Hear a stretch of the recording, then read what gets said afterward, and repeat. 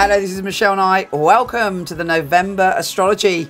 This month, all the main planets are going straight ahead, giving us oomph, giving us vim and vigour, and we can all get on, thank goodness. Not necessarily with each other, but certainly with what we need to do in the universe. We also have a fabulous Venus and Jupiter conjunction, shimmying love, sizzling, shimmying, sorcerizing love into our life. It's expansive, it's beautiful. Make the most of it. Here's your monthly astrology.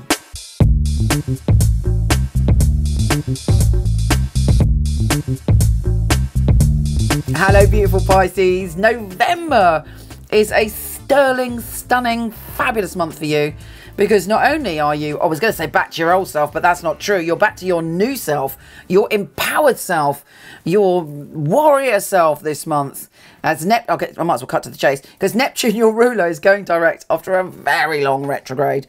When your ruler goes retrograde, you have to sort of really get down and deal with all the practicalities of life, and you get dragged back into the past. Maybe you're presented with lessons that you are used to, or old lessons you thought you'd overcome, and it's like, oh, not this again. However, generally, you've been much, much stronger over the past few months, and I'm sure you handled it well. But when I'm going to go straight to the end of the month on the 22nd, when Neptune goes direct in your sign, you're like, oh, thank goodness for that. Praise be to the universe. And you will feel your magic return.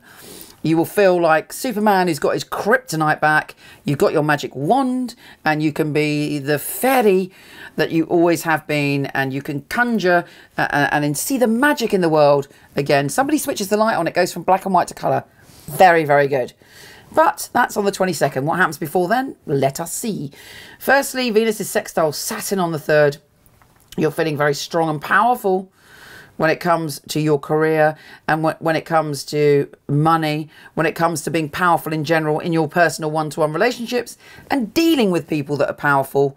You know, gone is that shy little fishy that used to swim away whenever there was someone dominant around. You can handle anything, because I believe you found your inner strength. And if you haven't, I believe you can do it. And maybe start doing it this month when there's a lot of fire in your belly. The full moon on the 4th is giving you a fabulous, stunning new idea. There's inspiration pouring out of the universe. There also could be a very important conversation. So if you get an email, a text, anything that day, read it through 6 or 7 times to see if there's something there more than is at first apparent. Now, Venus is opposing Uranus that day. You may be feeling that somebody's not pulling their weight financially, or you want to break free and you want to be your own person. You may even bump into someone who's really powerful, and there's a bit of a naughty attraction there, or a kind of, you know, soul connection, but you know it's a bit shady for some reason.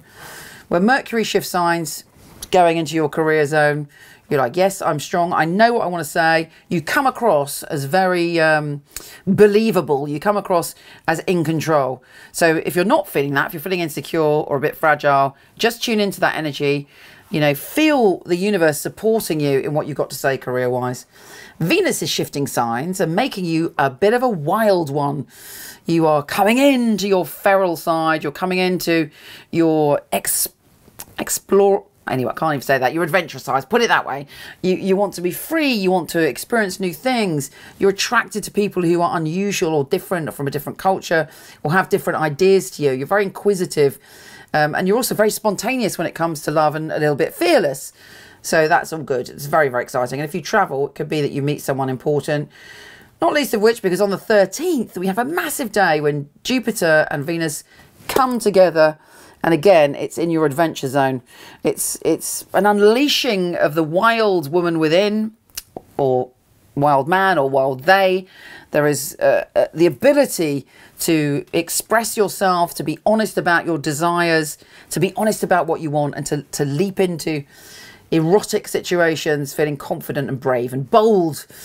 So if that doesn't sound like you, maybe you'll meet someone who leaps towards you and they're bold enough to express their desires.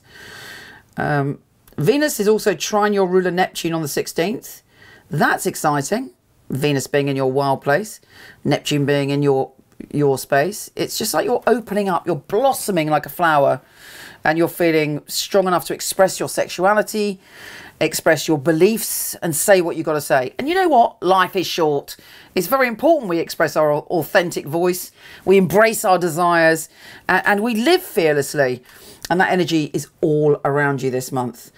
Now, Mercury is also sextile Mars on the 17th. You've got something to say. You might have to be powerful and strong when it comes to something happening around your work. But you also can be wise. You can switch on that intuitive side, and you can see what's going on underneath the surface. And you have kind of X-ray eyes to do that on that day. And that will serve you well. You don't necessarily say anything straight out. Observe and go through the back door. Now, have I mentioned the new moon yet? The new moon is also in your adventure zone. So and it's not just about adventure and being a warrior and putting yourself out there or traveling, although it is all those things. It's also about your life's philosophy. You might find a shift in that as well. But you are closing the door on something and entering a new realm. So whatever you considered your boundaries may stretch with that new moon. Now, a bit tricky on the 19th as we have Mars, the planet of war and action, in a very deep, erotic place for you. About money and about power as well, not necessarily just erotic. Squaring Pluto. You might have a bit of a power struggle with a group of people. It may be a work thing, whatever. It could be any old group of people that you are involved with, and it's like you have a different view. But okay, you might win that battle because for you it's in a very powerful position, your Mars. But these two, there's big drama when they come together. So again, don't necessarily react in the moment, although you may be furious about something. Just take a step back. Where are we now? Sun shift signs, goes into your career zone on the 22nd. Again, you're in full power with your career this month. And also, as I say, Neptune goes direct. And that is, you know, the joy of you, the beauty of you is you do have this magical side, even if it's hidden. Even if you appear like the most normal person in the world, you know that you believe in magic on some level. And in a way, I bet you many times in your life, you've created magic. And when Neptune goes direct, you're going to remember that. And you're going to see it in the world again. And it makes you feel like, sense of relief. Take care, gorgeous, and I'll speak to you soon.